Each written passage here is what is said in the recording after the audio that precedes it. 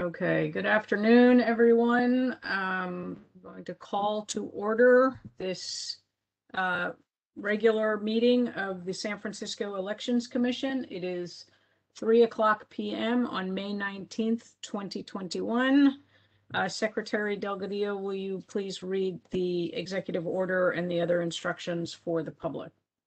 Yes, I will. Thank you, Madam President. The minutes of this meeting will reflect that due to the COVID-19 health emergency and to protect Commission members, employees, and the public, the meeting rooms of City Hall are closed. However, Commission members and staff will be participating in today's meeting remotely. This precaution is taken pursuant to the various local, state, and federal orders, declarations, and directives. Commission members will attend the meeting through WebEx video conference and participate in the meeting to the same extent as if they were physically present. Microphones will be muted throughout the meeting and unmuted only when a commission member is speaking to minimize background sounds. Public comment will be available on each item on this agenda. Each member of the public will be allowed 3 minutes to speak. Comments or opportunities to speak during the public comment period are available via phone call by calling 415-655-0001.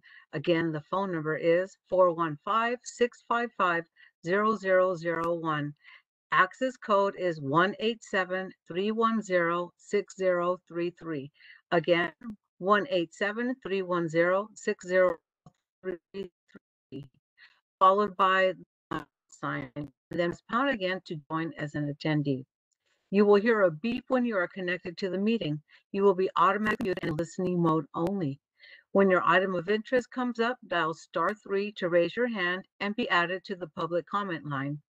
You will then hear you have raised your hand to ask a question. Please wait until the host calls on you.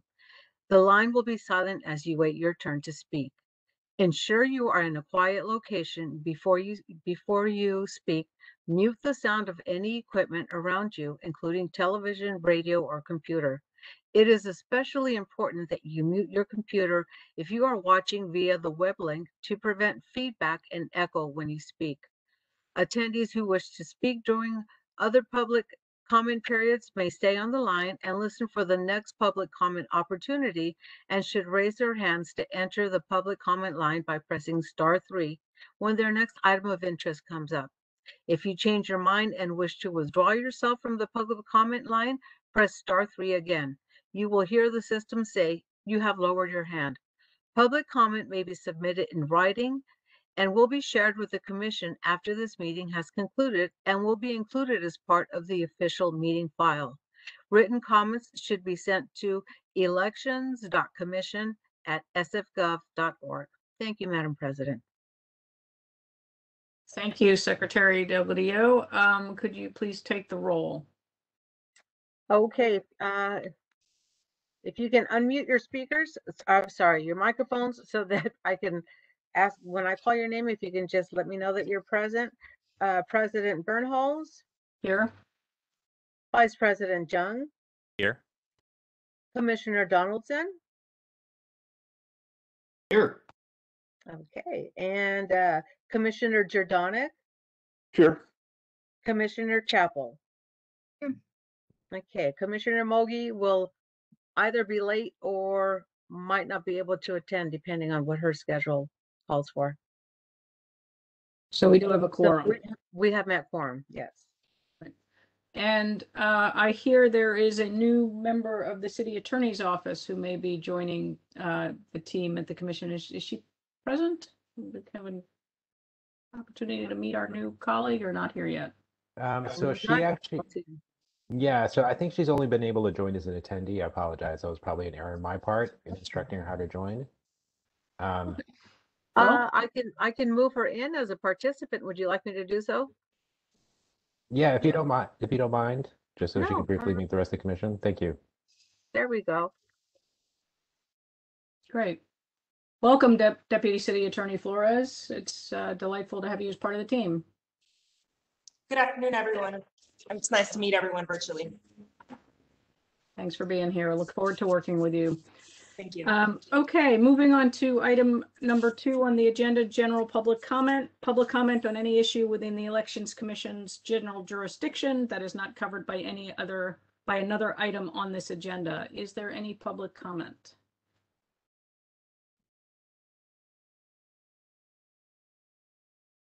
I don't see any hands raised. Seeing none, we will move to item number 3.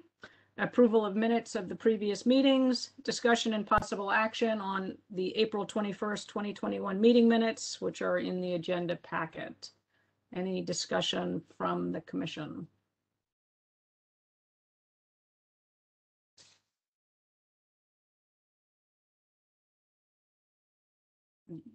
See any?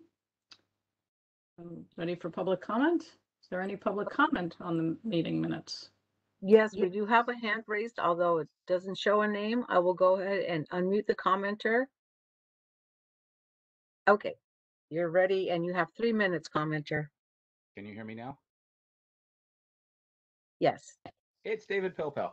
I was having some technical issues. I just downloaded the material. I don't think on first glance I have anything with the minutes, but if so, I will let you know and we could possibly circle back to it. But I think they look good. Martha's doing a fine job. You guys are doing a great job.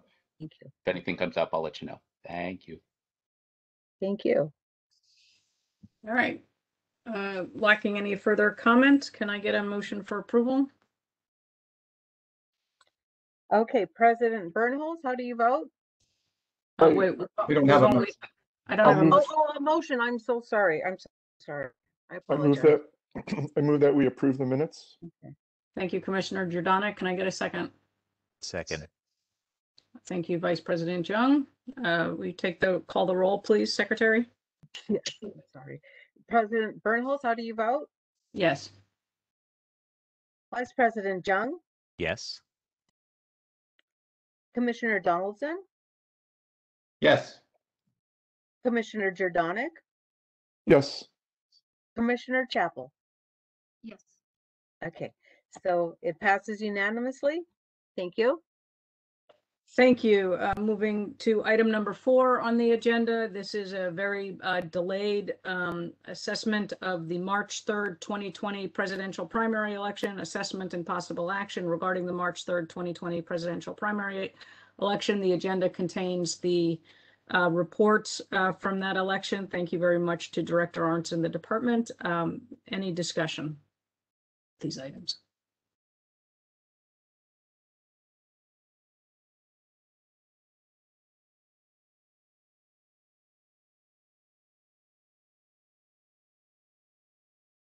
Seeing and hearing none. Is there any? I guess I would just like to ask, since we haven't had this covered this before, I think that from my observation, I did observe on the presidential election, given all of the challenges, it was at least from the observation of actually going to polling places, including the election, the downtown election center. It looked like it was run very, very well. Very smoothly, and I want to congratulate the Department of Elections and Director Arntz on the logistics, on carrying out the logistics of that so well. Clearly well done. The other thing is, then I would simply ask Director Arntz if there's anything that you'd like to call our attention to in terms of any anomalies, issues, or other things, as well as highlight anything that might have been in the IRIS log that we might want to think about, that, or you are thinking about for future elections that may require some changes. Thank you for the good words, Commissioner Donaldson. Appreciate it. No, there's nothing from the March election that comes to mind. I mean, it was the start of the pandemic. And so we were in the process of running the election while also responding to the pandemic. So we bought, I think, 85 gallons of bleach for that election and a bunch of spray bottles so we could clean out the voting booths at the polling places. So if your polling place smelled like bleach, that's the reason why. But no, as far as March is concerned, I mean, the primaries, the presidential primaries are always challenging because of what they call crossover voting, where the nonpartisan voters can vote for some of the party candidates for the presidential contest. And that also creates uncertainty too. Then additionally, when candidates are dropping out, they say they're dropping out of the primary, but when their names are printed on the ballot, they might stop campaigning, but the voters can still vote for those candidates. So there's still those elements that are in play, but I think that the department and also the media did a good job in getting the word out to the voters about the crossover voting for this election, and also informing the voters that, like, just because a candidate indicates they've dropped out, if you mark their name on the ballot, that vote will count. But otherwise, no, it was a challenging election in the start of the pandemic, but overall, I think that we met the challenge, and I think the voters met the challenge as well in getting their votes to us. Great. Thank you. Thank you, Director Arntz. Any other comments from the commission? Questions? I have a question. Go ahead. Sure. On the vote by mail report, am I reading this correctly? It's in terms of the percentage of challenged ballots, is that nearly 5% this election? For March? Yeah. I don't know the percentage, but it was higher than November. And the main reason was that we had more late ballots coming to us after they weren't postmarked by election day and arriving to us within 3 days after election day. Yeah, was that do you think that was caused in some way by the pandemic, or was it just the usual uptick with the primaries? Or I don't know if the primary, I mean, the pandemic I don't know the impact of the pandemic on that.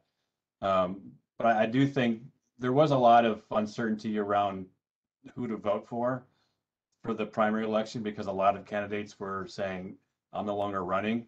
And I think that voters were waiting to the last moments to get their ballots cast, and then potentially put them into the mailboxes or however they got the ballots back to us after 8 p.m. on election night.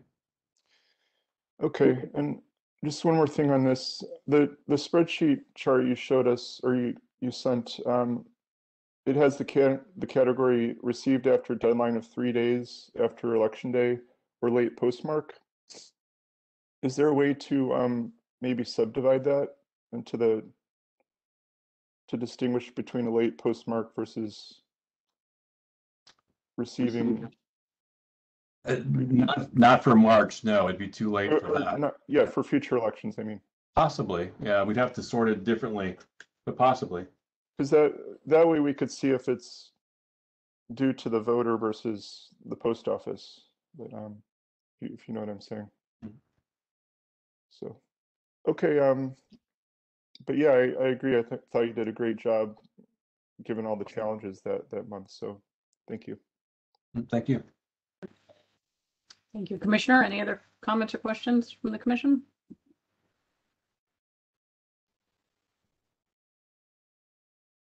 I see no hands or anything. So is there any public comment on this item? This is the March 3rd, 2020 presidential primary election.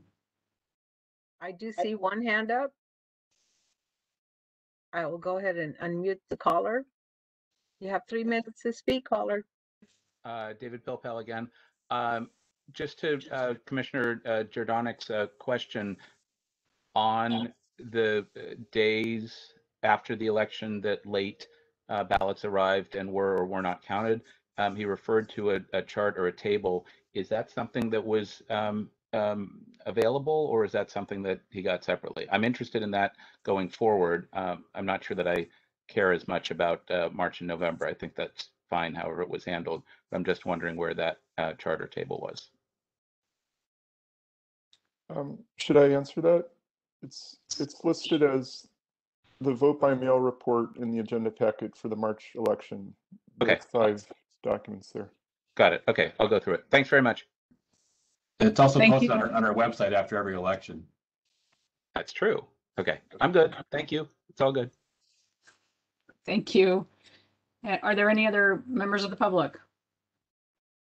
I don't see any other hands up. If I may,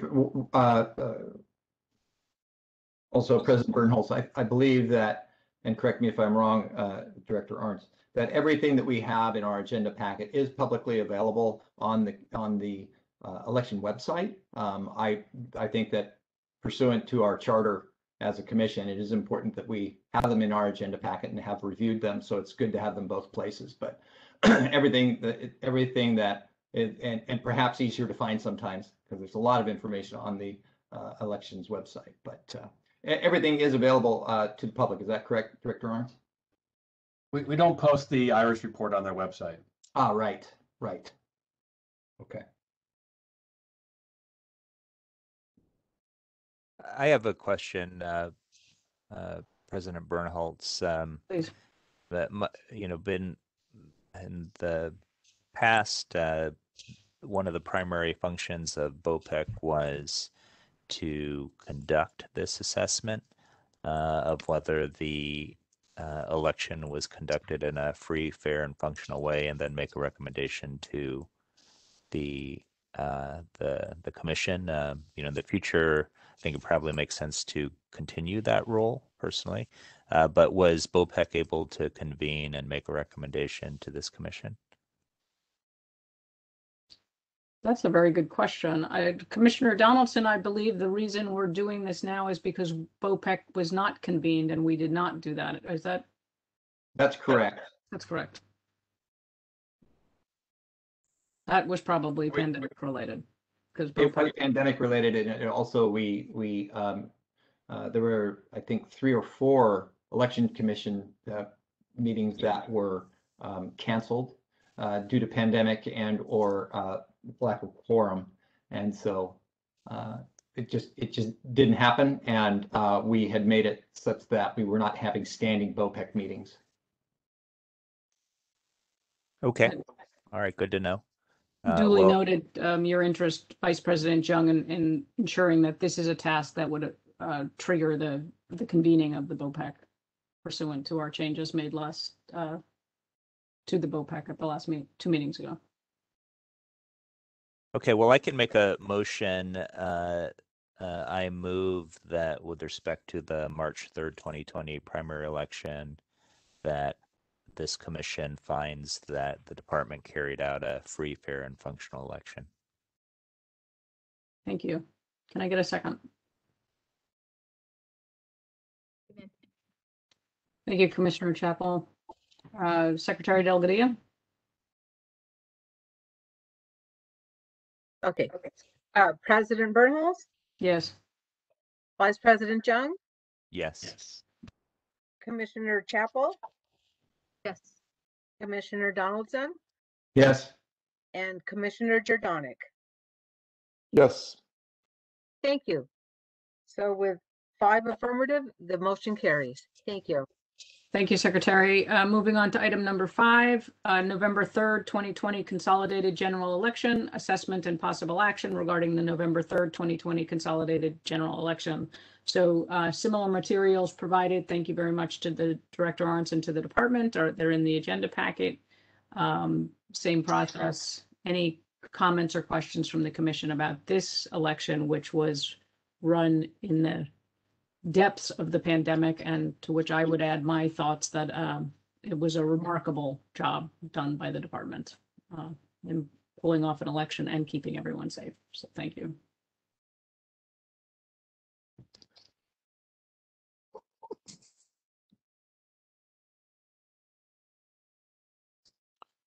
I just have a quick question, Director, and this is on the same topic. And Director Arntz, can you remind me or us, with the November, the deadline, I'm looking at the vote by mail report again, and the deadline was 17 days after Election Day. Is that a permanent change, the later one, or was that a one-time emergency declaration? The E+3 might be, that idea might be extended out to later in the election cycle going forward.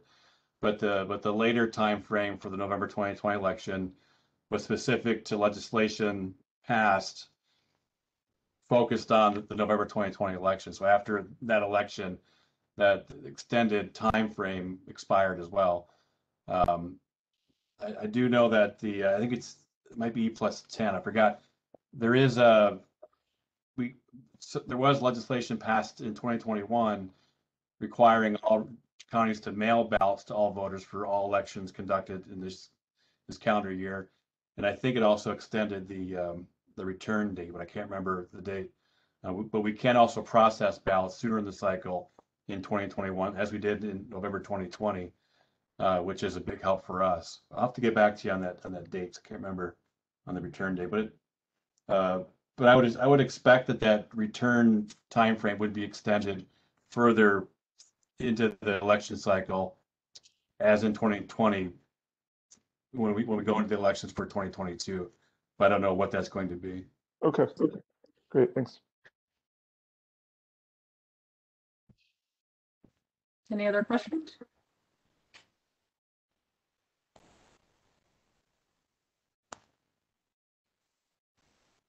Commissioners, I see no hands from the commission. Secretary, is there any public comment? Yes, there is. We have one hand raised. I will go ahead and unmute the caller now. Caller, you are unmuted.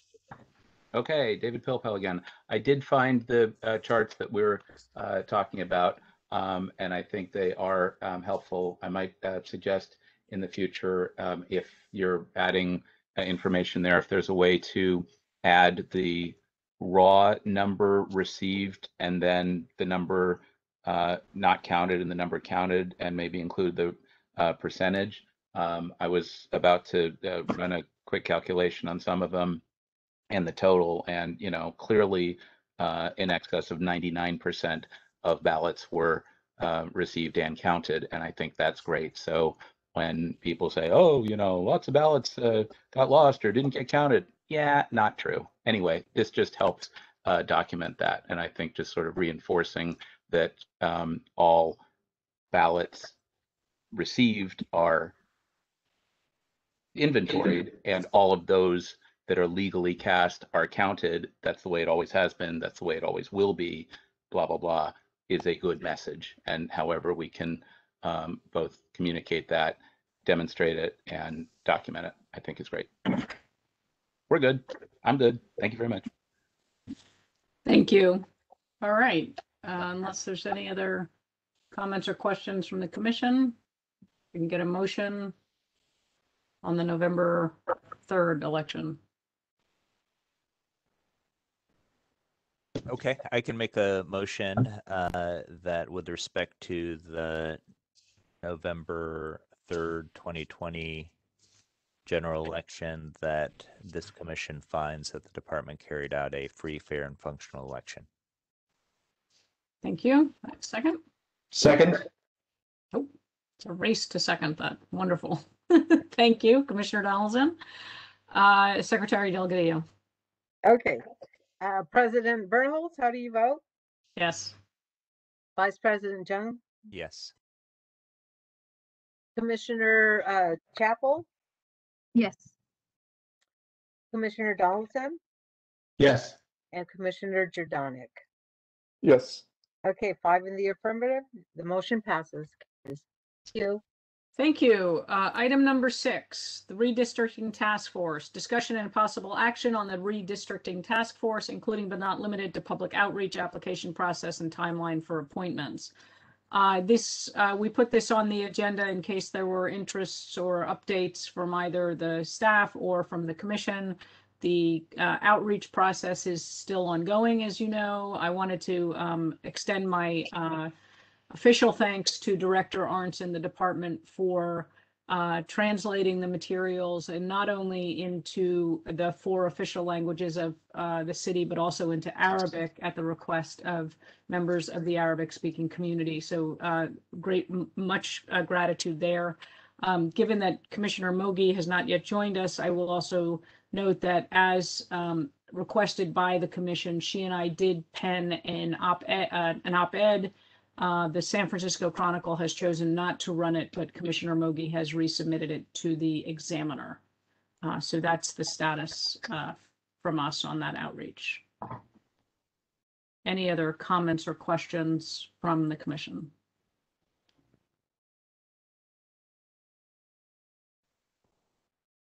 That's a question. And also the press release that was written by Commissioner Jung. Yes. Yeah.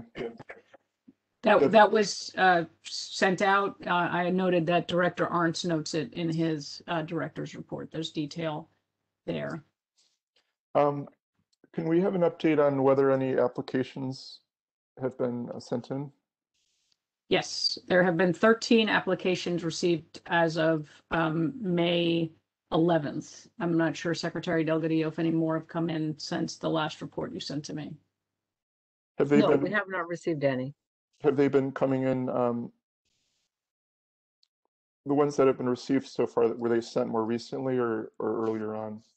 Just kind of curious on the time. It's a good question. Secretary Delgadillo? I'm sorry, I'm looking right now at the emails, and I do see one that came in at 2:11 today. So Oh, great. Okay, so now we have 14. 15, make that 15. We have 2. I have Okay. 5 emails here, but only 2 are consistent, are interested in the redistricting task force. Yeah, so Yep. were the ones that were received before today, were those sent in like just a few weeks ago or a couple weeks ago or spread out? They've throughout? been spread out. They've been like trickling in, like maybe every other day, get 1 or 2. There were 2 that I don't know why ended up in the junk mail. So because one of them reached out to me, I looked there and was able to find another one. So they've been pretty consistent though. Have there also been anyone asking about it that hasn't yet submitted? No, No? Okay. No. Just, okay, thank you. you're welcome. Any other questions from the commission? Well, I guess I do have a question for us, and that's, are we happy with the number of applications that have been received so far? Because if not, we could, you know, maybe we could, you know, try to see if some community newspapers would publish something, or just to kind of check in on things. Mm-hmm. So we've received, I guess, 15 applications for the 3 spots. There's 2 weeks left in the application period. I don't know if any members of the commission have any existing commitments to do any outreach on their current calendars. I have spoken to both the Human Rights Commission and done some outreach to the American Indian community via some conversations I was having vis-a-vis the land acknowledgement. We could certainly continue to reach out to groups.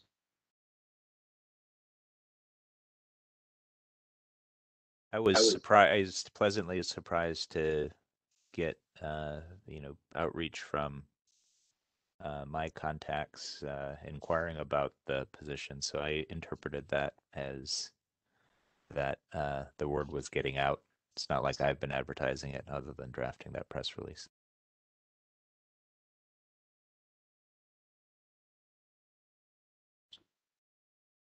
How do other commissioners feel about 15 applicants for 3 spots? Seems healthy to me.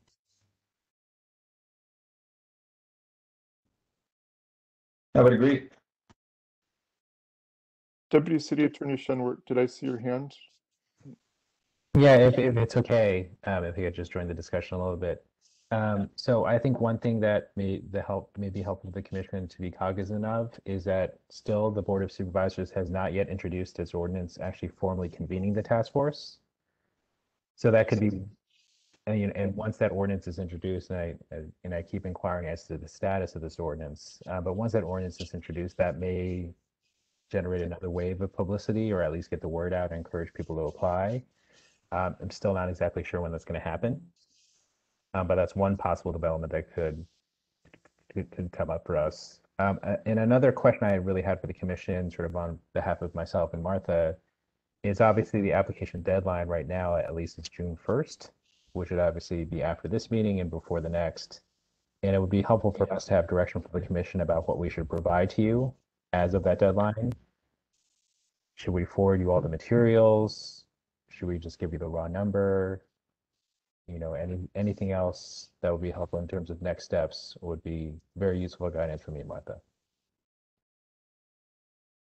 Thanks. Thank you.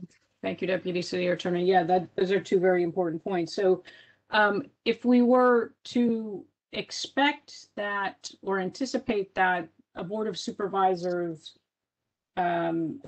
official creation of the task force might unleash more interest and more applications, we would it would behoove us to extend the deadline first and foremost. It's kind of hard to play with that since we don't have any idea when they might do that, though. I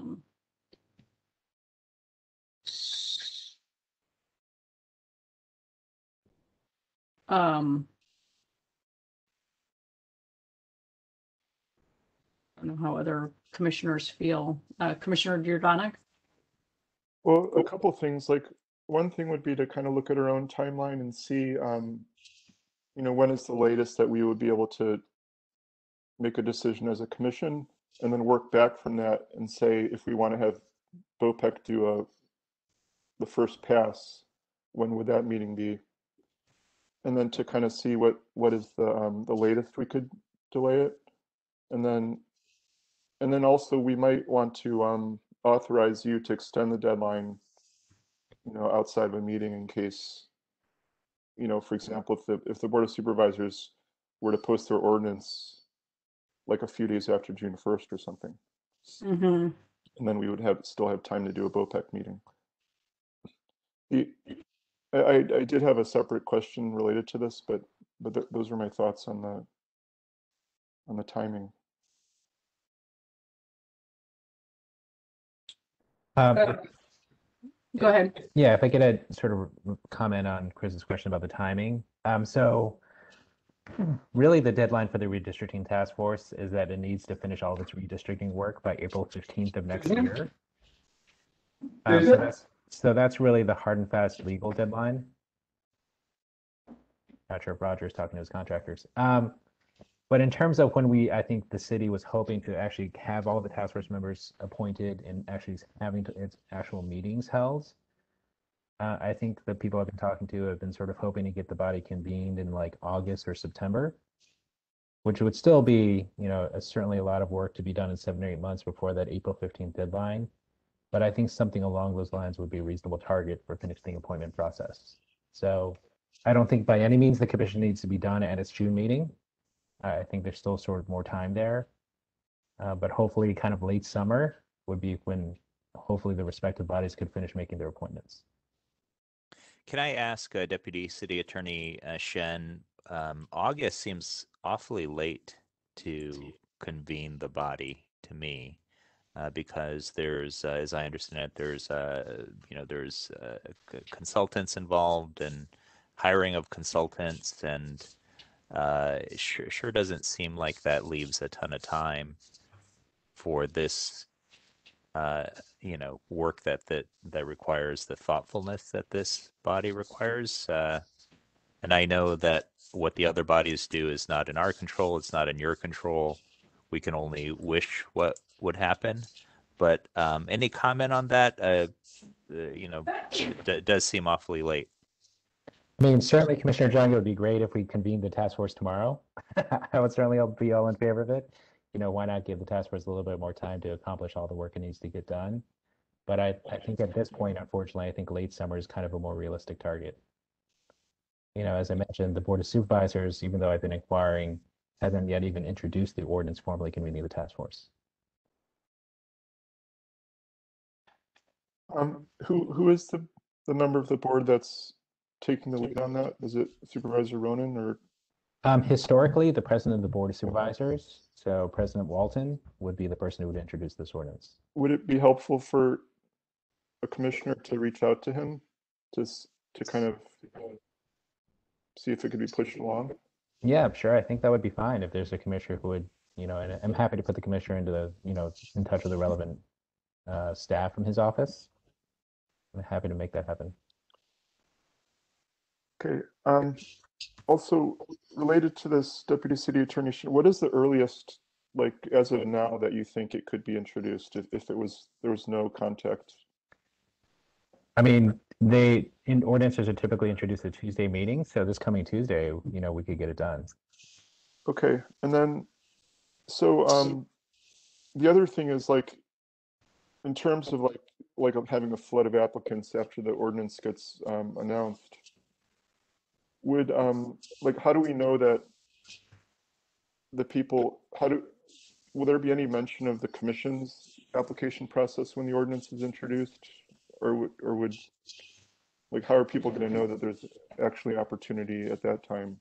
Right, and to be sure, I mean, there's no guarantee that the introduction of the ordinance itself would necessarily generate news stories or attention. I mean, Yeah. it may or may not. I mean, some ordinances when they're introduced do and some don't. But this ordinance, as I've put it together so far, does provide a little bit of background about what the task force would seek to accomplish, and also references the various bodies, including the Elections Commission, that would appoint its members. Okay.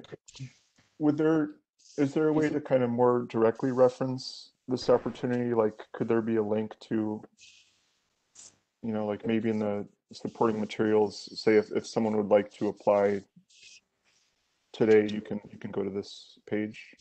Yeah, certainly, Okay. there's I think a lot of different ways that could be arranged. I mean, one of them would simply be a letter from the Elections Commission to the Board of Supervisors clerk, Mhm. sort of alerting people to where they could actually apply through the Elections Commission process. Because there are these three different bodies, a very interested person could approach any of the three or all of the three. So they may just need a little bit of direction about where they should go first to actually sort of get into the various processes. Okay.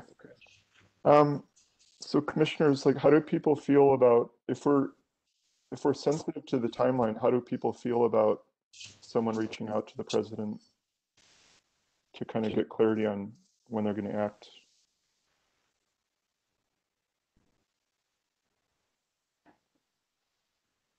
I mean, hasn't Deputy City Attorney Shen already done that repeatedly? Why should we, are you saying you want to do that? Well, I will, but it wouldn't take too much work. But it sounded to me like the Deputy City Attorney Shen, he was it didn't sound like he was pushing them to do it, more just sort of, I think our position would be more to try to encourage him to do it quicker. And I'm not sure if what Deputy City Attorney Shen was doing. Yeah, it'd be helpful to just clarify the process so far. So I've already drafted the ordinance that could be introduced at any time to convene the task force. And I've been working with the clerk of the board's office on that draft. They have it in their hands. My understanding is that they're directly communicating with President Walton's office about the introduction. Periodically, I've been checking with the clerk of the board to see sort of where that stands, what the current status is, and I just haven't heard that much in response. Okay. I mean, have you been actually saying like, sooner would be better? Have you been kind of telling them it would be good to get this done more quickly, or kind of? I think essentially, maybe not Okay. using quite those words, but certainly I have been trying to impress upon them it's better to do it sooner rather than later. Okay. Thank you. Well, I don't think we need to, micromanage another body or even, so I think we've done what we're supposed to do. And what I would suggest is that we convene BOPEC, and if BOPEC, feels that we don't have enough applications, give them the discretion to extend the deadline. I mean, it sounds like we do have time. Personally, I think the amount of applications we've had is reasonable. I don't know how to gauge differently, and I'm anticipating, that if this is like any other application process, we'll get a flood, sometime between now and the deadline. So, I have no reason to believe that what we have so far is inadequate. And I personally don't see a reason to continue the deadline. But if people want, we can leave that in the discretion of BOPEC.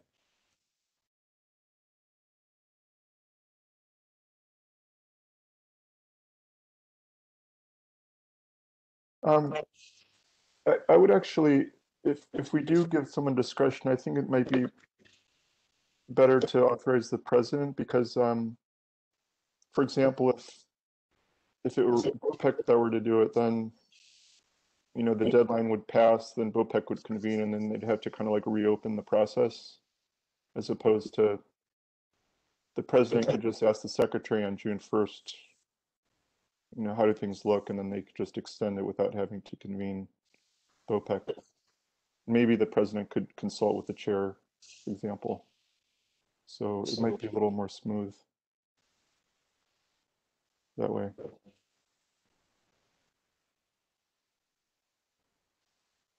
Fine with me, whatever the president wants to do. I think tying this into convening BOPEC to do the first pass of the applications is makes a lot of sense to me. I think that BOPEC should be convened the first week of June, which maybe I'm making this up. I have it in my head that that's when we're supposed to convene BOPEC, plus we need to give the public notice that we would be convening BOPEC. I am of the thinking that 15 applications at this point is a robust number, certainly continue the outreach until that point. I also don't want to in any way be seen as disadvantaging those who have met the deadline and taken action under the current schedule by constantly, or again, extending it.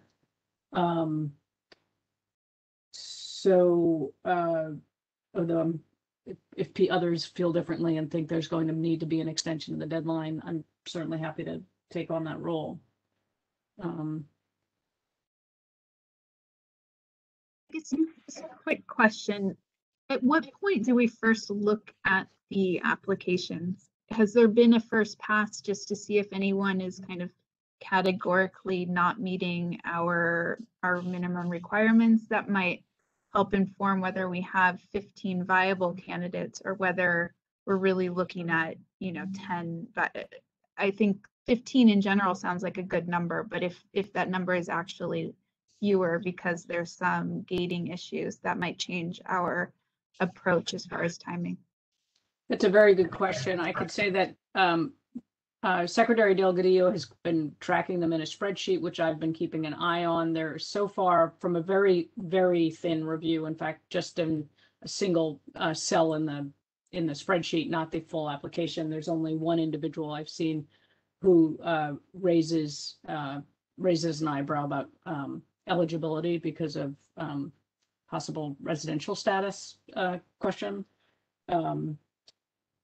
I think the idea, as I'm understanding the idea, convening BOPEC would then empower that subcommittee to review the applications in full and come back to the full commission with a recommendation for either we should decide now what that recommendation would be, whether that would be a recommended slate of candidates or whether there will be full interviews to be done by BOPEC, whether they'd want to have full interviews done by the commission as a whole. Commissioner Donaldson, I don't know if you've got all of this background on how this was done in the past from in 2011. No, I do not. Though we had information from that, I think the best look back was what was provided by Commissioner Rowe. Certainly, we could probably go back and look at meeting minutes, etc., to see if we really wanted to dig into that detail. But I'm not sure how much that would influence what we'd want to do today. I do want to also acknowledge that I did have that thought about the 15 and how many of those are seem to be, even at a cursory level, how many are qualified candidates and seem to be viable candidates. So I appreciate Commissioner Chappelle bringing that up. Yep. Again, just a very cursory review. There's one comment in one candidate's information that raised a residency question, but that can probably be answered by a very quickly by review of the full application. From my perspective, I would want, if we're delegating to BOPEC, I would feel comfortable right now stating that the expectation that BOPEC review the applications, set an interview, and make a recommendation to this body. So no interest in having the full commission do interviews. Have the interviews done at the BOPEC level. Well, I mean, that's why we have a sub body, and our commission is entitled to rely on the judgment and the vetting by the sub body. So Absolutely. Yep. So I think that's personally, I don't think we need to, we'll exercise the oversight that we think is appropriate, but I plan to give deference to the work of BOPEC. Right. Other commissioners?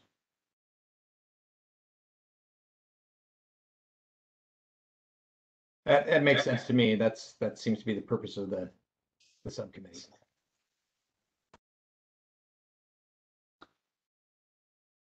So reflecting on that, what I hear that would then require, just to play this back for folks, would be, there's a couple of ideas on the table. Let me just sort them through as I've heard them. One would be to convene BOPEC in early, keep the deadline as it is, convene BOPEC in early June to review the applications. An additional BOPEC meeting, which I would need to be convened to actually conduct the interviews then. And so there's a notice to the public challenge as to whether both BOPEC meetings could occur between June 1 and the next commission meeting, although I would think that's possible, Deputy City Attorney, depending on the notification requirements. So it would be possible, keeping the June 1 deadline, that the commission could have a slate of recommended candidates by the June meeting. If that timeline is not possible, for whatever reasons, we should still be able, keeping the deadline as it is, to accomplish that certainly by the July meeting. Am I hearing that all correctly? Commissioner Durkin? So can you explain why does BOPEC have to meet twice? What was the purpose of the first meeting? The first meeting would be to have a review of the full 15, and then I was assuming that not all 15 would be called in for interviews. Okay. But that's my assumption. That may not be correct. And so that then a selection process would happen, and the 5 or 6 candidates to be interviewed would need to happen at a second meeting. Alternatively, I suppose we could hold a BOPEC meeting that interviews all 15 candidates, and it could be done at one. I mean, another possibility would be something kind of in between, where maybe the chair and the president could, yes, maybe filter down some of them, kind of like we've done with secretary candidates. Okay, so an alternative suggestion is that the president, myself, and Commissioner Donaldson would pre-review and then convene the BOPEC to actually convene them once to hold interviews with that smaller set of. Yeah, it could be. Yeah. Okay. I think that sounds reasonable. The second Commissioner Jordanik's approach. Yes. Yeah. Okay. Well, I was just going to say, part of trusting BOPEC to is for BOPEC to come up with its own procedure. I personally don't think we need to micromanage how many meetings or the procedure, and I'm comfortable and trust BOPEC to come up with its own procedures. Well, I think that Commissioner Jung, I do think it's important that we consider this as a commission. We're transparent about our evaluation process, so I do think it's appropriate that we discuss it here. That said, appreciate your endorsement of the BOPEC process. So I guess I wasn't going to assume that I would continue to be chair under you, President Bernholz, but it sounds as though you'd like me to do that. So I will continue in that role. That being the case, I would suggest that yes, I would like to first review the resumes and the responses that we have today. To qualify those, I would suggest then we do consider a meeting on the 9th. So it wouldn't be the first Wednesday, it would be the second Wednesday of the month, yet 1 week before our next commission meeting. At that time, we would interview all, or at least any subset, up to all of the candidates for the purposes of referral to the full commission for further interview. I think that one of the other things, just in terms of procedure, I want to make sure that if we find candidates that we believe are not qualified, we still enumerate which candidates were disqualified at that time, as well as the ones we're interviewing for full transparency with the public. Fantastic, thank you. And I would also take this opportunity then, I will use President prerogative to appoint a third member to the committee to join us, because I believe it's at this point just you and me. I note that Commissioner Mogi has joined the meeting at 3:50 p.m. just for the minutes. Welcome, Commissioner Mogi. Deputy City Attorney Shen, did you have your hand up? Yeah, just one comment on the process. So our next commission meeting in June would be on the 16th, as Commissioner Donaldson mentioned. So we do have a chance to have, across the first couple weeks of June, a couple of different POPEC meetings. That could be accommodated under sort of all the sort of notice and meeting requirements, if you want to go that way. And I don't know if you want to, even if the plan is to sort of plan to have just one POPEC meeting, maybe plan to have it the first week in June, just in case, and you want to have a second. We always have that available as an option. But certainly I'm happy to work with you and Commission Secretary Delgadillo on sort of getting the notice and agenda together. Thank you. Two things about the meeting on the 2nd would be that it is a short week. I will not be out of town, but others may be. Second thing about that is that if we were to get a number of applicants between the 1st and the 2nd, that would not give us a chance to review them before that meeting and advise them to come in and for any kind of interview, and would essentially require a second BOPEC meeting. My preference would be that we plan to meet on the 9th. And that we do this review on offline and to qualified candidates, and then have that on the 9th.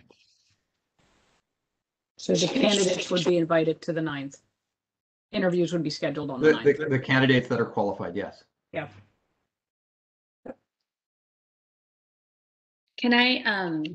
Sorry, I apologize for being late. And so I came in towards the tail end of this conversation, which, by the way, the plan sounds amazing so far. I just had a couple questions around that.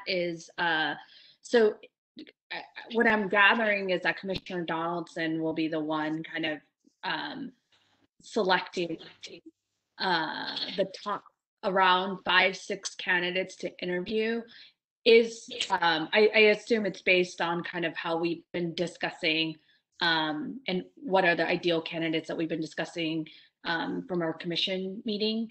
And then the follow-up assumption, actual question that I want to make is, during the BOPEC meeting of the interview process, have we created an evaluation or like a criteria of how we're going to select? Okay, we have or we have not? We have not, and I think that that's a very good point, Commissioner Mogi. So the minimum, the first review, I think, would be primarily just to make sure that they met the minimum qualifications as defined in the application. And we would bring those that are qualified for an interview. So potentially all 15, though it sounds like there was one comment that President Bernhold said, I don't know if you heard that part, that someone said that there may be a question as to whether they are a resident of San Francisco. So beyond that, we haven't discussed any further evaluation criteria. So I do think that that is appropriate. I think that we could actually make that recommendation at that BOPEC meeting, unless we felt it was truly necessary to have a meeting in advance. I guess it is possible to do that on the 2nd just for that purpose. I think it makes good sense. We do want to avoid the having to interview all 15 and then sending all 15 to the full commission. We do want to, I think, have something where we refer, we think, top candidates perhaps, but maybe that's an open question. Your thoughts? Yeah, so I just was thinking more, about this, is that I do think that, one, we've had many discussions around this, so I feel very confident and comfortable and trust your leadership on bringing the number down to qualify folks that we should interview during BOPEC. My one thing is that I do want a consistent kind of way for us to be able to make a recommendation to the full commission. And so if, I don't know, you are kind of right. I do think we may need to meet really quickly. If we do all the prep work before to just talk through this, is going to be the evaluation criteria, or I don't know. I assume that's what we have to do, Deputy City Attorney, to be able to let people know, or how does that work? Like I usually when you do interviews, you don't really like if it's an interview for like an actual position, you're applying for a job, you don't really know what the selection or the evaluation criteria is. So I'm not sure how that works. Just from what, I mean, a lot of other bodies, I mean, particularly the Board of Supervisors makes a lot of appointments at hearings. They usually don't really have any set criteria in advance. They simply call all the applicants up to the mic or up to the podium, and they go through them one by one. And they don't really have like a schedule or a checklist or anything along those lines. Often they simply go with frankly, whoever on the spot they feel most comfortable with and is most suited for the appointment. Yeah, no pressure to be just perfect on the spot. Yeah, okay. Yeah, I think we're being just a little thorough. So it's, thank you for that. I do recall that it's based on kind of, they read applications and then you allow them to speak and then we make a decision publicly. So, okay, that's helpful. So we don't. A little further to that, I think it does make sense, perhaps then to have a meeting on the 2nd that is strictly focused on saying these are the qualified candidates for the following week. So also that would give some advance and public notice that who we would want to have on the 9th, and that would be the interview stage. So I guess I am back to having 2 meetings, but the first meeting would strictly be to say, here's who we want on the 9th, and maybe discuss the criteria. And because I do think that there are, if not criteria, at least the method. I thought the recommendation that we just got from Deputy City Attorney would eliminate a second meeting. Yes, except that my concern is that without going into the 9th, unless everybody's comfortable with me coming in, because I have an idea right now in my head of basically a rank and rate method. So, or rate and rank. I like I said, I've already voiced my kind of support in you to bring the top 5 candidates or 6, or I don't know what you. Yeah, that's exactly. I'm thinking of like tiers of candidates, something like that, and then that would be the rate and rank method. Anyways, we can explain that, and I can flesh that out in advance of the 9th. I mean, as someone who had to go through the secretary kind of process, I will say that I did appreciate the trust in the commission for me to be able to make recommendations. And so similar to that, I trust that you would be able to bring in the, any seats. I mean, we do have 3 seats to appoint, so I don't think you have to limit it necessarily to just 5. I mean, if there's a little bit more better candidates or good, a wealth of. Yeah, well, that's why I'm saying rate and then, I'm sorry, rank, rate and rank. And then they would go into like an ABC bucket, that kind of a thing. And you can move the line depending on how many candidates we think we need in order to get 3. And Commissioner Donaldson, one suggestion that I would have, thinking about the number, is that if 3 is the number that we need to seat, you probably want to, I'm not sure if you're planning to rank all of them, but you probably want to have some alternates in case there's a change of plans anywhere in this process. Yes, yes. So just trying to capture this for the record, although not yet a decision.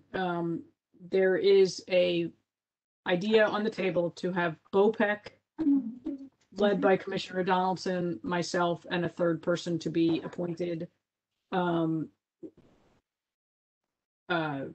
Now you've got me doing it, Commissioner Donaldson. Rate and rank. I'm sorry. Screen out any ineligible candidates based on the paperwork on after June 1st. Rate and rank from the remaining 15 or so.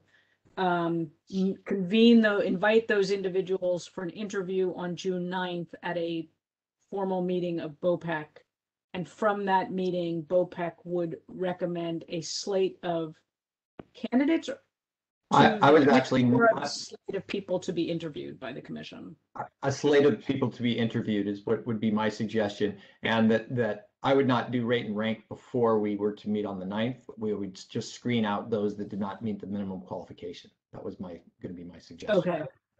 Okay. And so as a committee, BOPEC would do the rate and rank, so that as we interview, each commissioner would give some sort of a rating.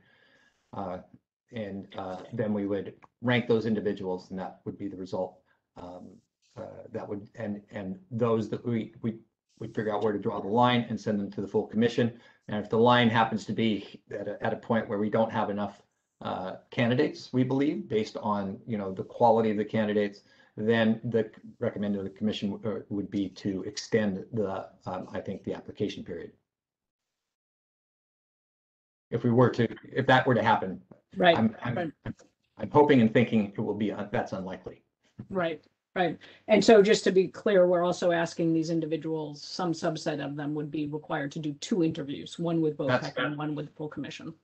That's what it would be, yes. Thoughts, comments, alternative ideas, amendments from the commissioners? I see. Yeah, just had I'm sorry. Yeah, kind of a little clarification.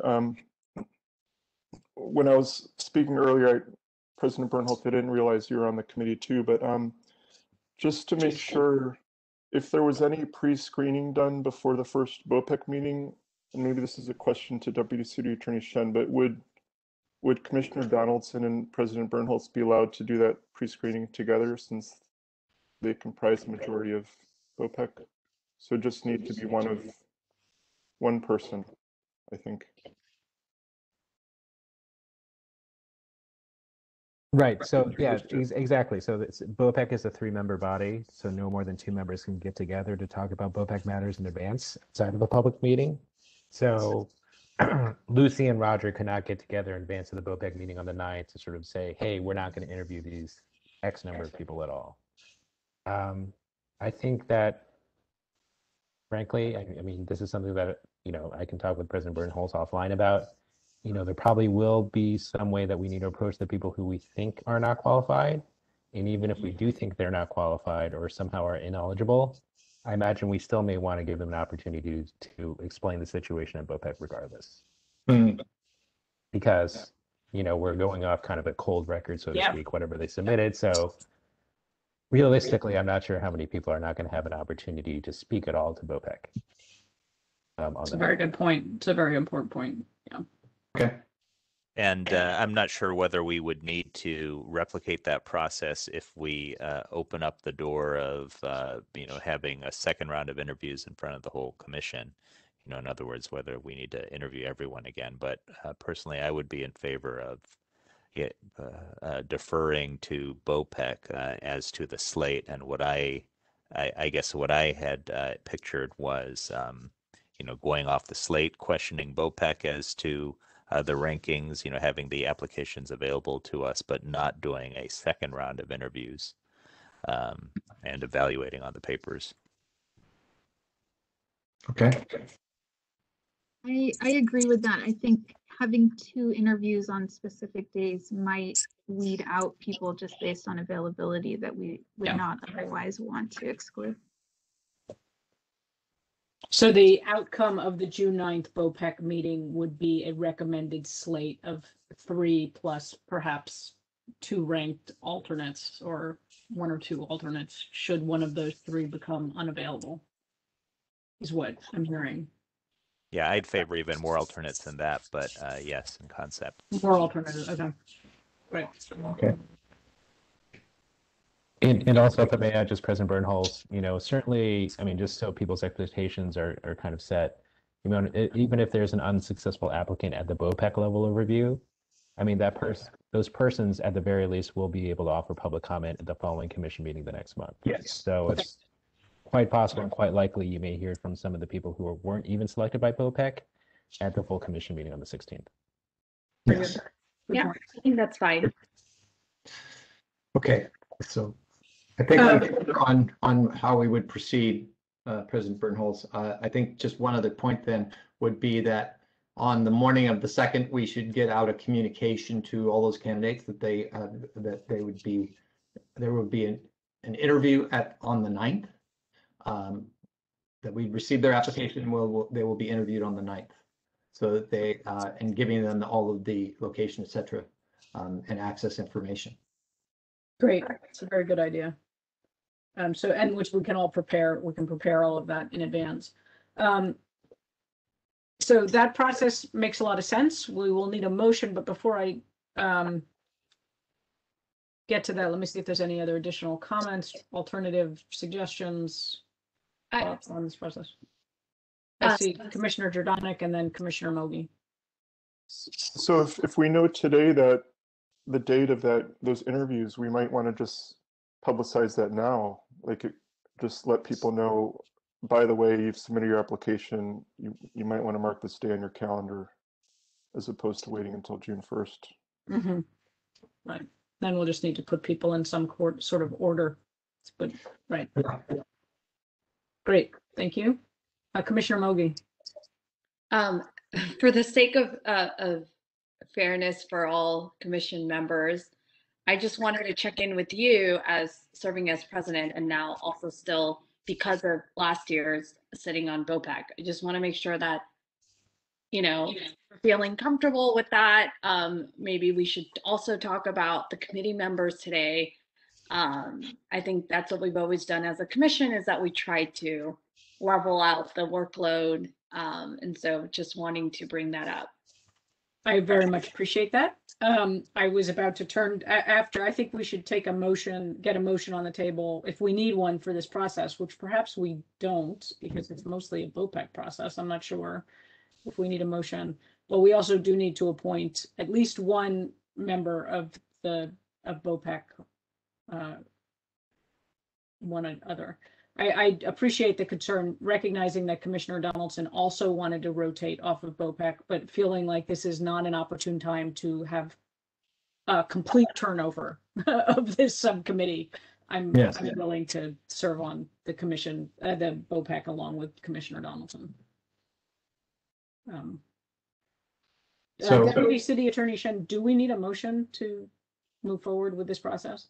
I think it may be better just to be clear about the decision being made today. And I think in its simplest form, I think the commission is proposing that BOPEC will meet on June 9th to interview the applicants who have timely submitted their materials and then forward their recommendations onto the commission at the meeting on the 16th.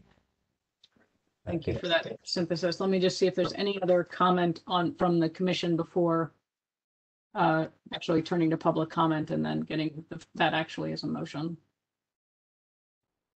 Can't see everybody at once, unfortunately. So no other commissioners? Great. Is it in order to have a motion before we hear public comment, or? We can, yes, we should get a motion before we hear public comment. Okay. Since it sounds like I am continuing as chair, I think I'd like to make this motion so I'm clear that I'm clear. I'd like to move that the selection of a slate of candidates and alternate candidates be interviewed and recommended to the full commission at a BOPEC meeting to be held on 9th of June 2021 to review and select those candidates from all that have submitted timely their application for those seats.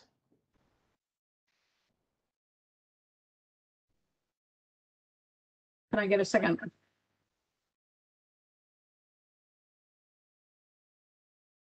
Second. Commissioner Go ahead. Chapel. Good? Second. Yep. All right, let me turn to public comment if there is any. Yes, and we do have one caller who has raised their hand. Caller, I will go ahead and unmute you now. Oh, actually, we have two, but first caller, you have 3 minutes to speak. Can you hear me now? Yes. Yes. David Pilpel again. Okay, so there was a lot of discussion. Here are the comments I have to offer at this point. If it's possible to post the op-ed piece on the website, if you have it or if Martha has it, if you could post that, that would be great. I would love to read what's been written. Even after the Board of Supervisors introduces the ordinance to convene, it's going to take some time to get that passed and take effect. I don't know if it would be subject to the 30-day rule. Even if it's not subject to the 30-day rule, the board isn't meeting on June 1st, even if they send it to committee and it comes back June 8th would be the earliest it could be back for a first reading. It's an ordinance, requires 2 readings, that's to the 15th. The mayor has 10 days to sign, that's to the 25th. Ordinances don't take effect for 30 days, so that's like July 25th. The mayor and the Board of Supervisors also have their 3 members each, so I'm not sure that the task force convene, and the board usually takes its recess in August. So I don't know if the board even makes its appointments in August or if that waits till September. So this whole thing could be a while. So the sooner the board moves, the better. Anyway, I support this commission authorizing a letter to the Board of Supervisors urging them to introduce the ordinance ASAP. You can, on your process, you can certainly extend the application deadline now or authorize the president or BOPEC to do so. I agree that BOPEC should meet on June 9th to review the applications received to date and consider whether or not to recommend candidates and adjust the deadline. I'm going to wrap up in a second. 2011 was certainly more straightforward because we didn't have the census delay, but frankly, I don't remember when the commission made its appointments or the specifics on that process. I could go back and check my notes or the commission minutes. And finally, to manage expectations, I agree that the commission should explain whatever review process you decide on to applicants after the deadline, so that people know when they need to be available and et cetera. But I think, again, you guys are doing a fine job. Hope my comments are helpful. Thanks very much. Thank you.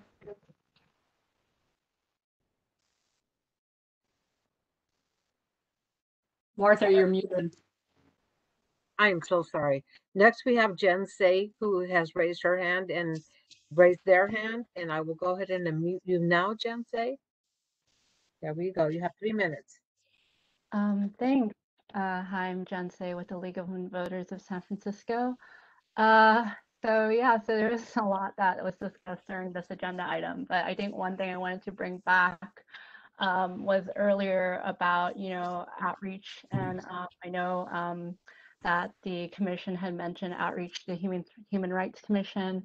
Another department or office I would like that the commission to consider is to also do outreach to the Office of Civic Engagement and Immigrant Affairs, which they were the folks that were in charge of the census and the SF Counts partnership. So I think, they might have also other partnerships with organizations in the city that, may be interested, in applying since they were also interested in working on the census. Another thing I wanted to bring up, or I guess I'm also curious how many applications that were turned in from the different language PDFs as opposed to the English PDF. That's just personal curiosity. But I think in Jill Rowe's previous election commissioner, Jill Rowe, I think in her October 2020 report that she sent about the previous the process, I think she mentioned, let me try to pull it up real quick. In 2002 and 2011, the commission accepted task force applications, vetted them for minimum criteria, interviewed all qualified applicants at a full commission meeting, and then voted on its appointment. So in case anyone was wondering how the process happened previously, Jill, the Commissioner had written it in her previous report. Okay, thanks. Thank you very much. Secretary Delgadillo, do you have an answer to the question about applications via non-English language forms, or is that something we should look into and get back to the public about? No, I have an answer that they've only been submitted in English. We have not had any other languages submitted. I think the question was partly in likely due to the actually like the downloading and accessing of the non-English language application form, even if the application itself was submitted in English. But you don't have that information. I don't have that information, but it is online. So if they wanted to, if there was an applicant who wanted to submit their application in another language, they could have done so because it's the same for any of the languages. Right. Where they were fillable applications. Thank you. Any other members of the public? Yes, we have Lauren Gerwarden. I will go ahead and unmute you, and you have 3 minutes. Hi, can you hear me? Yes. Fabulous. Thank you for this really robust discussion. There's so much that gets covered in these discussions, and I want to thank you all for all your thoughtfulness about the process. So I just want to let you know a few things. Having looked into the history of the past, oh, by the way, I'm speaking on behalf of the League of Women Voters of San Francisco as well. Having looked into the history of the past redistricting task forces, introducing the ordinance did unleash a significant boost in media coverage and public attention and awareness. In 2011, from the materials I reviewed, sometimes the numbers don't always precisely agree. I believe the Elections Commission considered 28 applications for the redistricting task force. So, seems to be on par with how you're doing this year. And just a little bit more history. On June 13th, the Board of Supervisors passed the ordinance, and June 21st, the Elections Commission appointed its task force members. So those were very close. So that basically the Elections Commission was ready to go. And, in that light, I'd like to encourage the Elections Commission to share its views on issuing the ordinance, convening the task force with the Board of Supervisors and President Walton. The Elections Commission, your role is just so essential in ensuring that San Francisco's elections and the processes that affect those elections, like redistricting, are fair, equitable, transparent, and accessible. The more voices that call for this convening sooner rather than later, the better. We've heard that from supervisors at the league. That's just generally a process point for the board. You know, just like your agendas, their agendas are packed, and they try to do things when they need to. And, you know, I believe that if you speak up, that will make a difference. I don't think it's getting overly involved because the Elections Commission is a vital part of the redistricting process. You are one of the 3 nominating bodies, and it should and does clearly matter to you that the task force has the time that it will need for the challenge ahead. It is going to be extra challenging with the late data. To have a late convening on top of it seems to introduce more challenge than we need to. So thank you so much for considering that suggestion. And if you would like some recommendations, you can always look at the league's website. We wrote a letter, I know you all got that, with some specific recommendations on why this matters and why timely convening really can make such a big difference. And we're happy to answer any questions. Thank you. Thank you. Thank you very much. I'd like to note, I said we do have a motion on the table, but I'd like to note that 2 of the 3 members of the public urged us to reach out to the Board of Supervisors and encourage the introduction of this ordinance. So I'd like to close out the motion that is on the table and then pick up that topic again if that's a legitimate act under this agenda item. Deputy City Attorney Shen.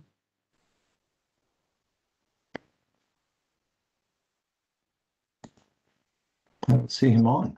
Did he drop? I think he might be muted, but I do have a proposed modification to the motion if it hasn't already been seconded. Secretary, I believe it was seconded. Yeah. Yes. Yes, it was.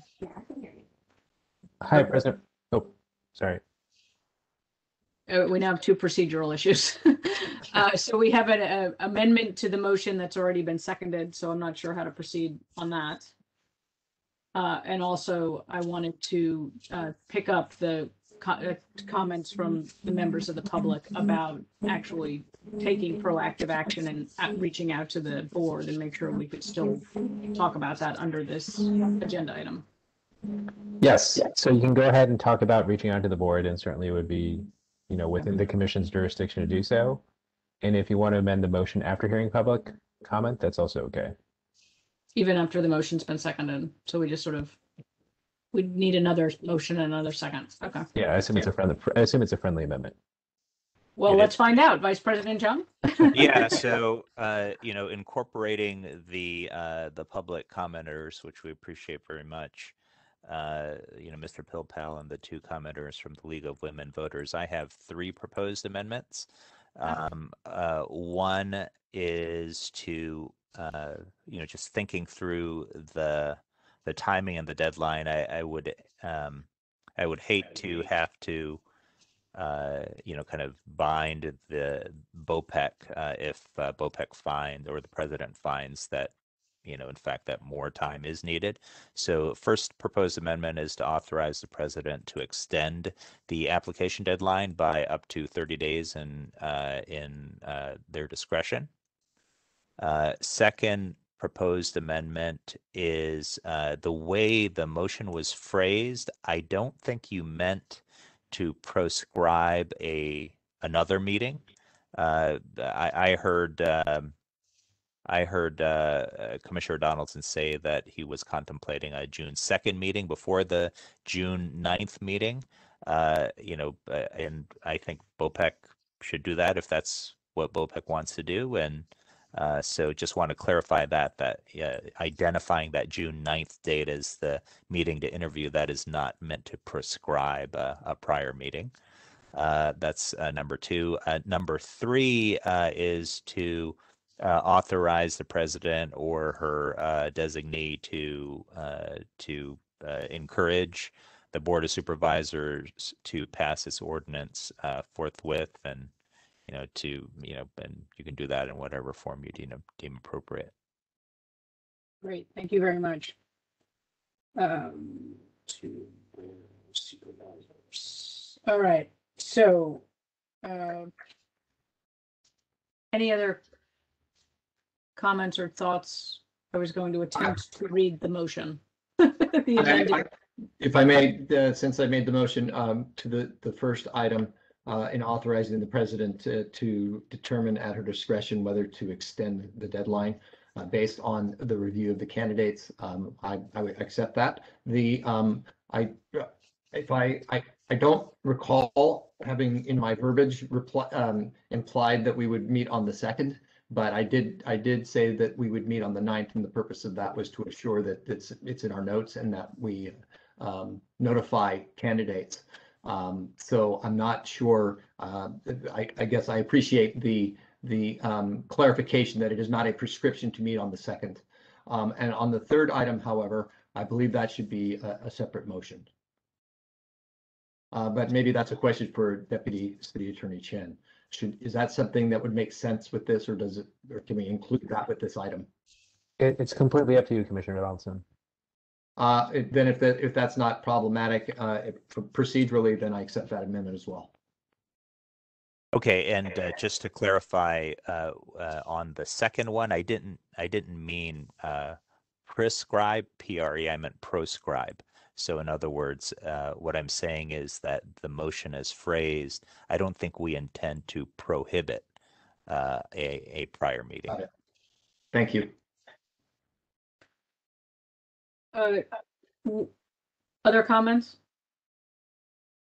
I was going to suggest it would be helpful to get a full readout again of the motion as amended. That's possible.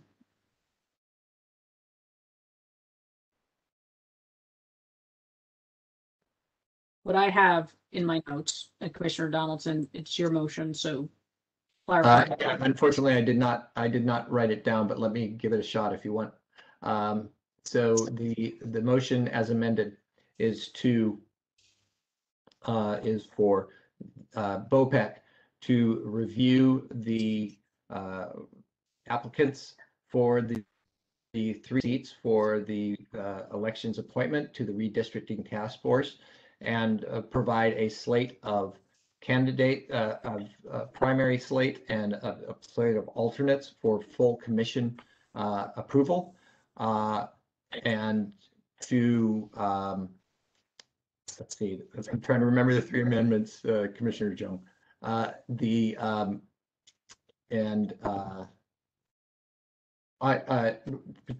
to be interviewed on the 9th, but may meet before that to review the candidates, and for the president of the commission to write a letter on behalf of this redistricting task force requesting that they take action immediately to assure that the redistricting task force has time to complete its work.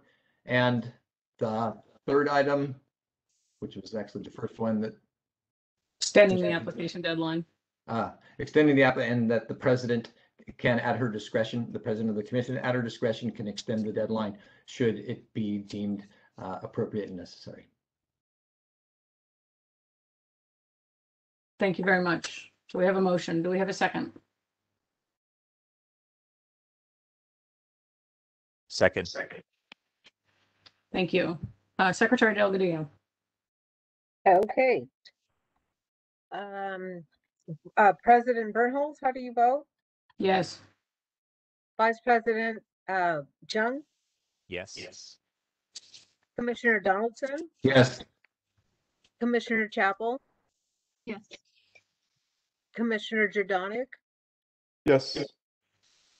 And Commissioner Mogi? Yes. Okay, 6 in the affirmative. It passes unanimously. Thank you. While we're still on this item, assuming I'm in the realm of the appropriate here, I know that the new bylaws state that it's the president's discretion to appoint members of BOPEC.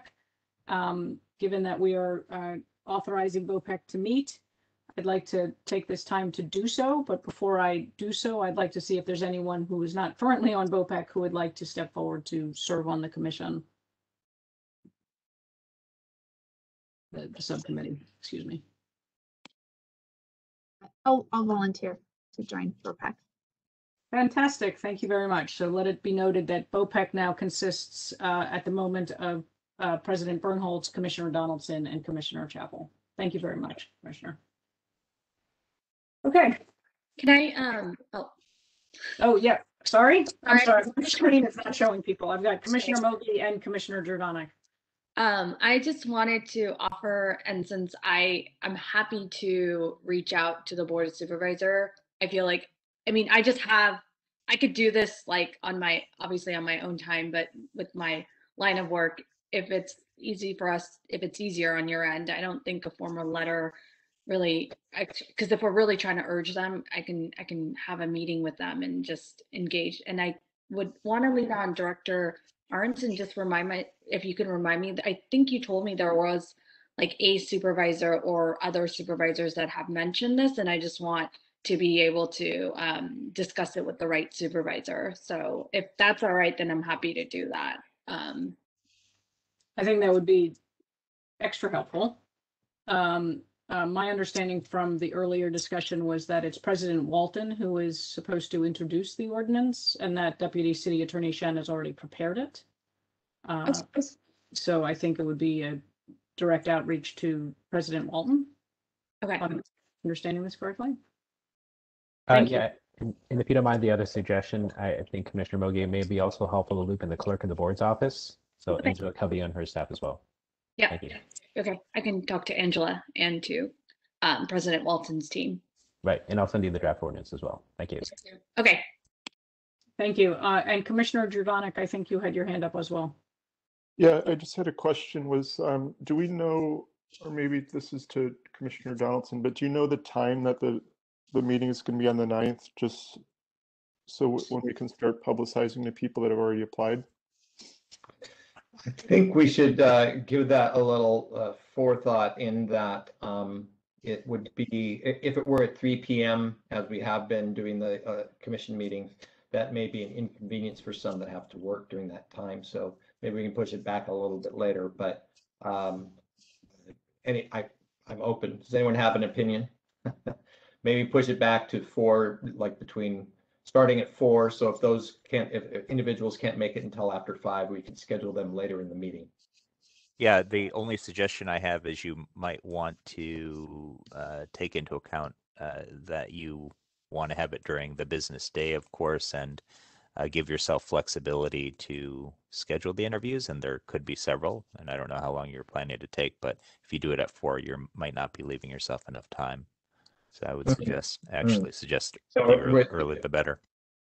Okay, so then I guess I would suggest thank you for that input, both from Commissioner Jordanek and Jung. So I guess I would suggest let's plan for 3 p.m. on the 9th. Okay, maybe when it's finalized, we can post it on the website just under the application. And then Commissioner I will prepare a communication also for with some of those details for our secretary to send to the candidates. Okay, and then Commissioner Mogi, when you contact President Walton's office and the clerk, if they are able to introduce the ordinance before June 1st, then if you could maybe have them include in the materials our opportunity, so that way it would just be another chance for publicity around our application process. You know what I'm saying? When the Yes, I will. I think we could submit separately in the agenda packet, but yeah, it would. Yeah. So I can figure that out and see the best way to add it into the agenda packet, but it doesn't really seem like it's aligned with the ordinance. So I mean, I'll have to talk to the clerk if she would be able to attach it, but I know the public is allowed to attach documents, so I'll figure that out how. Okay, thank you. Yeah, thank you. Right. Any other comments or discussion on item number 6? Fantastic. Okay. Moving ahead, item number 7, commissioners' reports. Commissioners' report on topics not covered by another item on this agenda, meetings with public officials, oversight and observation activities, long-range planning for commission activities and areas of study, proposed legislation which affects elections. Are there any such reports?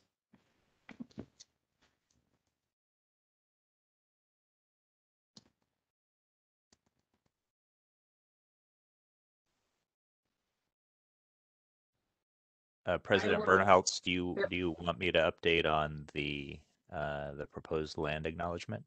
Yes, please. Okay, so President Bernholtz and I have both made independent efforts to conduct diligence. I believe our last commission meeting was on the 21st of April, and that day I reached out to representatives of the Association of Ramaytush Ohlone and received a reply a few days ago saying that that group would be willing to work with us, but we haven't heard back on whether any of the dates we proposed work. And I believe that President Bernholtz has also reached out to the American Indian Cultural District for similar consultation on the proposed land acknowledgement. Thank you. That's right. And I was informed by the AICD, the colleagues there, that in fact the Association of Ramaytush Ohlone was reconsidering its approach to land acknowledgements and commissions, and was going to, so they were going to put the process on pause temporarily. So that may explain why they haven't gotten back to you. And then I also reached out to Michael Wilcox, who's a professor at Stanford, who's been involved in the land acknowledgement used by universities, and I'm still working to schedule a call with Professor Wilcox. President Bernholtz, were you also, did you also communicate with the Human Rights Commission about it, or were they not as relevant? It's at the Human Rights Commission where I was introduced to the folks from the American Indian Cultural District. So that's how that connection was made. I see, thanks.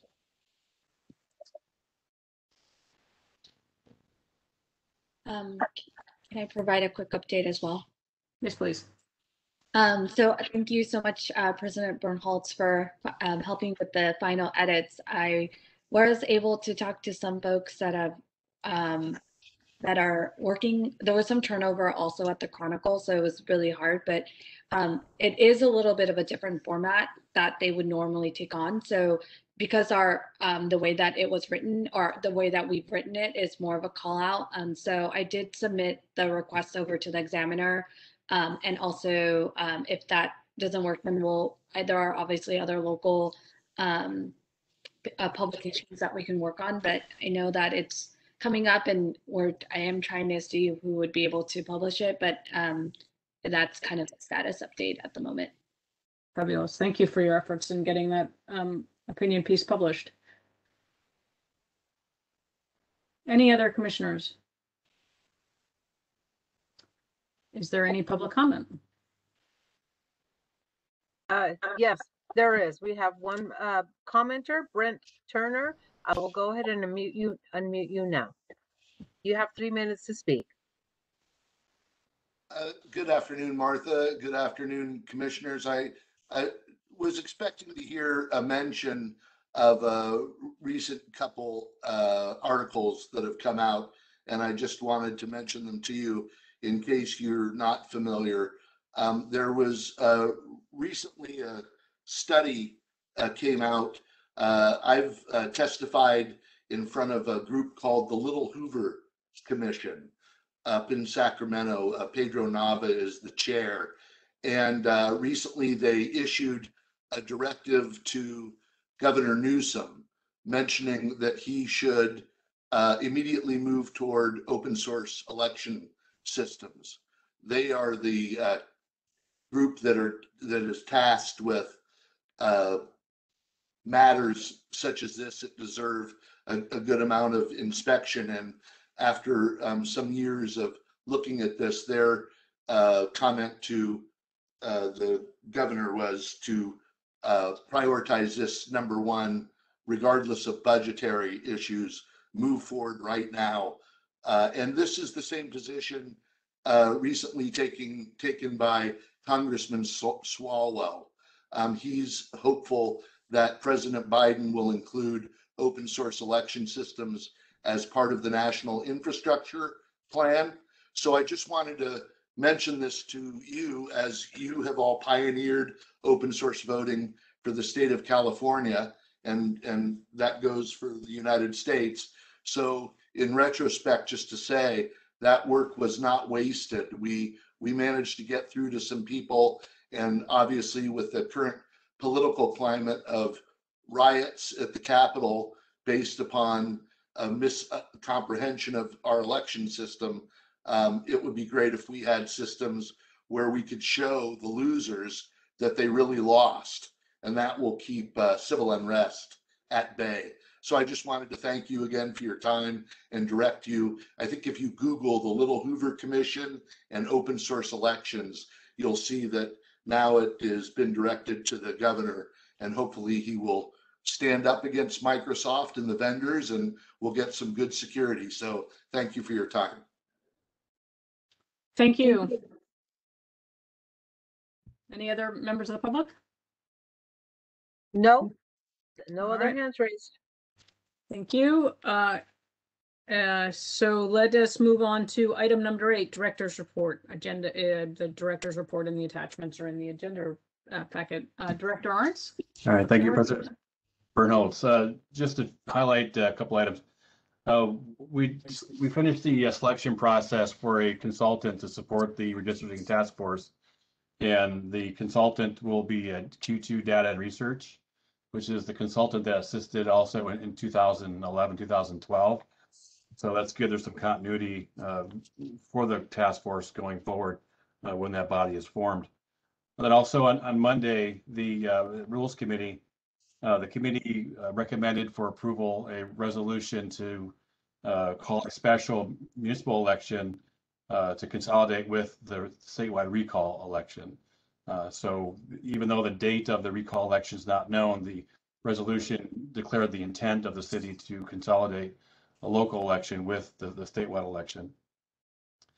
Then regarding the date of the statewide recall, I spoke to the Secretary of State's office or exchanged some emails last week, and their previous projection was the recall would occur at the end of November, the beginning of December.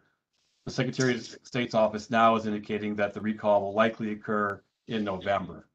But there's still a lot of steps in the process to take place in relation to declaring a recall election. So the November timeframe is not certain, but as right now, that's the best estimate of when all the processes would be completed, and the lieutenant governor could call a recall for the counties to conduct. It's unknown what support the state will provide the counties as far as funding is concerned. The counties are hoping that the state will provide reimbursement for the costs associated with conducting the recall election, but the state has not yet provided an indication that monies will be available to the counties, and if so, to what effect. So that's still an outstanding issue. With that, I can take any questions on my report. Thank you. Are there any questions for Director Arntz? Commissioner Mogi? Thank you, Director Arntz. I do think that the recall stuff is kind of interesting in the sense that I noticed that the Board of Supervisor also, like you indicated, passed a resolution to intent for a special municipal election. Does that, do you think that it's going to align with the recall election, or does it have to be a separate election? How does that work? Yeah, the purpose of that resolution is to align the local special with the statewide recall. I see. Yeah. So it will happen together, is what you're saying. Right. So right now, like we know that the assessor's office, the assessor's contest will be the local election. That's the one known contest or entity or content that will be on the ballot, in addition to the statewide recall. But then we also have the local recall petitions that are circulating, potentially, depending if any get submitted and the timing, of the submission of those petitions, those elections could be folded into the statewide recall election. And then also any local measures or district measures, like the school district, for instance, if they want to put a measure on the ballot, the cities would consolidate that school district measure with the statewide recall election. Okay, so can you help me understand then the fund of it in that sense? Would the county be paying for it, or is it that, what's the connection then? The funding? Yeah, because you said this, you're not sure how, if the state's going to be providing any support in funding. You just, yeah. So there's a so elections code indicates that the state will consider reimbursing the counties for the costs associated with conducting a statewide special election, such as a recall election. But the state has not committed any monies yet to reimbursing the counties for those costs. But also, if when the city consolidates its local election with the statewide recall, the state will not reimburse the county for its costs for its local special election. So just like there's a special district election for a measure that goes on the ballot, the state would not reimburse the county or the school district right now for putting that measure on the ballot. And then do you anticipate if the recall efforts locally go through, whether it's district attorney or board of education or others, I don't know anyone else that's still in consideration, will that likely just be consolidated in the November election, the special election? Is that the goal, or does it happen? Is there a scenario where you see where we're going to have to do a separate election? I guess that was my question. Yeah, it's all a matter of timing. So it depends on if there's a local recall petition submitted to this department, when that petition is submitted, when we complete the review of the petition, and where we are in relation to the actual date of the statewide recall election. Potentially, we could run a consolidated statewide recall election with local measures with the assessor's office on the ballot. And then later on, a month or so later, have a recall election for a local office. So it's all a matter of timing on how much can get consolidated with the election potentially that's going to take place in November. Okay, thank you for that information. Mm-hmm.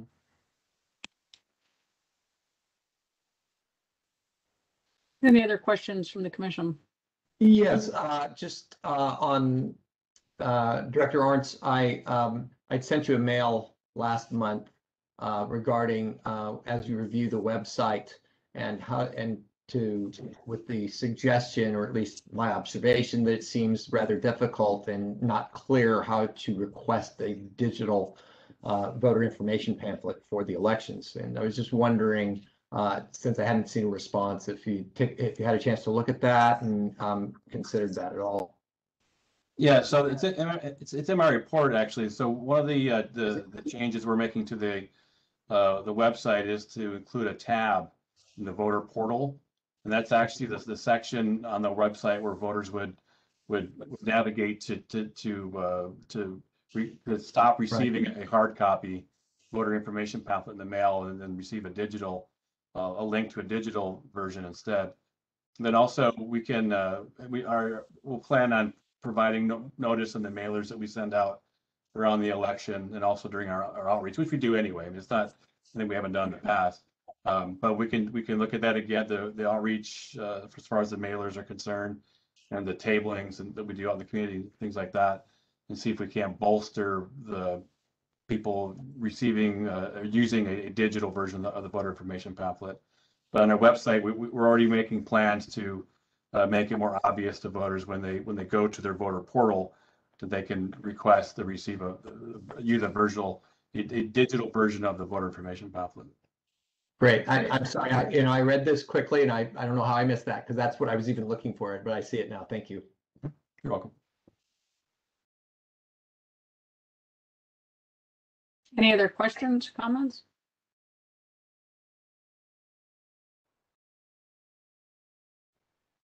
I do not see any. Are there any members of the public? I don't see any hands raised. Okay, one last scroll through the windows here. Okay, thank you very much, Director Ernst. This takes us to agenda item 9, discussion and possible action regarding items for future agendas. We will have already on the list for the June meeting would be the discussion of the slate of candidates from BOPEC. The annual report has been moved from this month to the next report. We may have more information on the land acknowledgement, so we will see where we are in the pursuit of that. Are there any other agenda items people would like to recommend? Commissioner Jurdanek.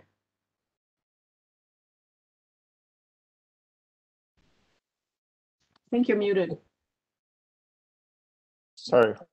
I think I saw a city email recently that City Hall is opening up or has opened up. And I'm wondering, does anyone have an update on whether we are going to be meeting in person again? Yeah. Good question. You were breaking up, Commissioner Jurdanek, but what I heard was, will there be any update on when we will be meeting in person as a commission? Is that the question? Yes. Okay. Thank you for asking that. All I know is that according to Director Arntz, City Hall will be reopening on June 7th. Is there any other information on that anyone is aware of about commission meeting? So the board will begin meeting in person for the starting on June 8th, I guess. But commissions and board committee meetings will be meeting later in person. That date has not been set that I'm aware of. So for the time being, commissions and board committees will be meeting remotely. Okay. Okay. Thank you very much. So we And will then- plan on the June meeting at least being remote. Correct. Okay, and then my other question is, are we still planning on doing a recess in July?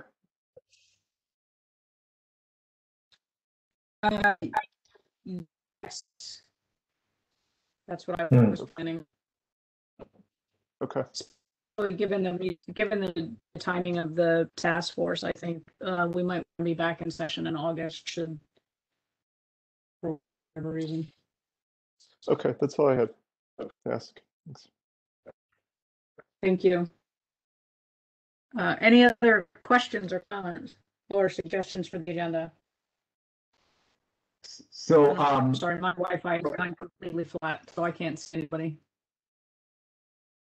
yeah, I don't know if I can type in a note here to convey this, but I had prior asked for an agenda item about the digital version of the voter information pamphlet. It's great to see progress on the website.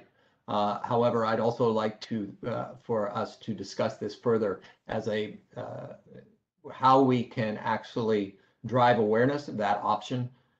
Again, with the idea that this is a consumption of resources, a waste of paper, and taxpayer dollars that I think, and there's an opportunity to serve the public by reducing that.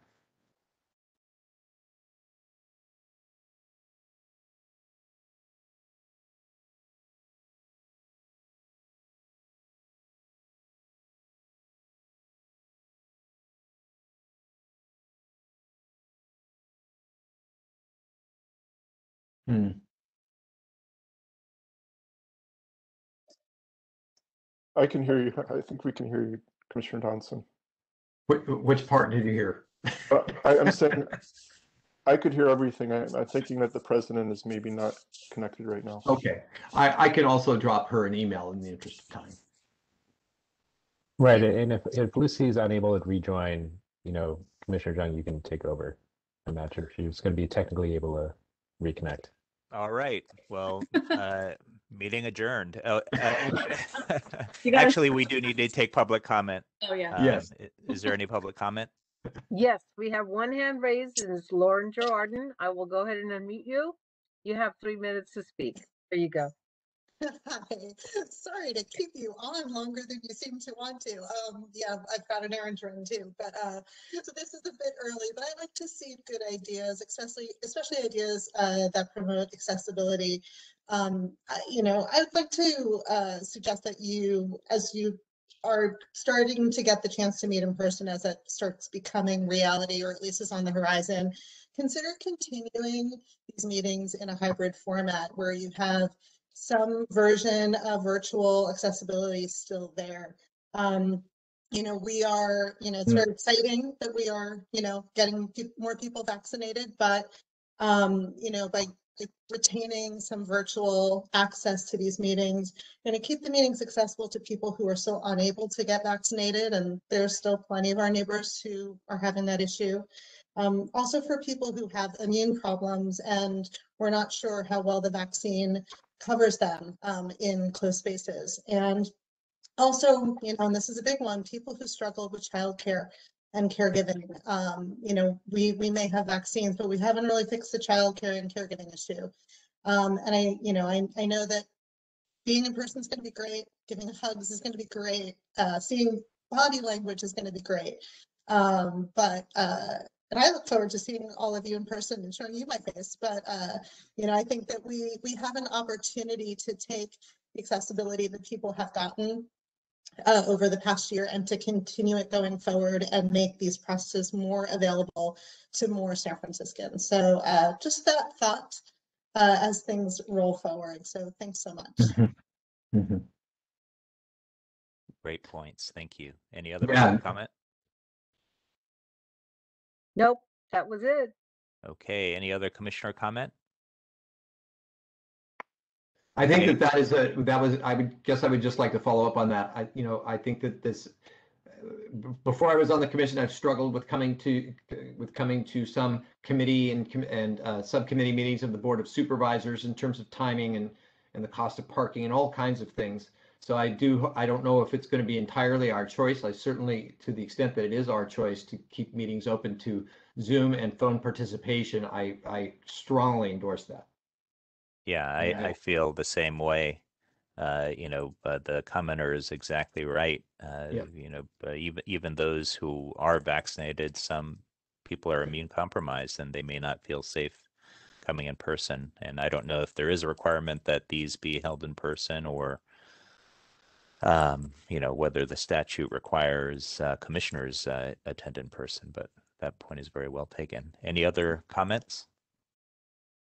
Could maybe Deputy City Attorney Shen just share any info he has on that point?